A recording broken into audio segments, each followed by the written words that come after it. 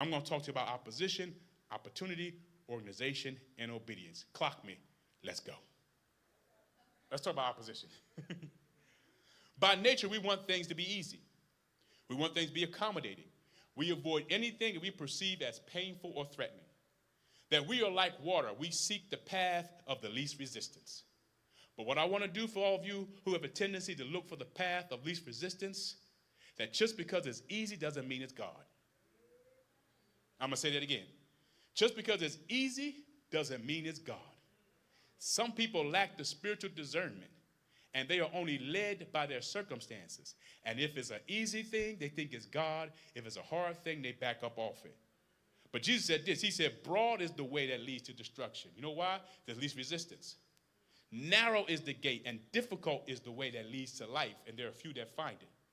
That just because it's easy does not mean that it's God. That sometimes the most difficult things are put in your life is God putting them there to develop you.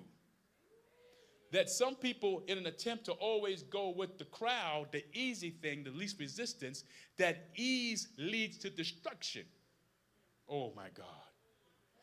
Oh my God. That sometimes going after the easiest, most obvious thing is the most dangerous thing. Can I tell you something? It's not supposed to be easy.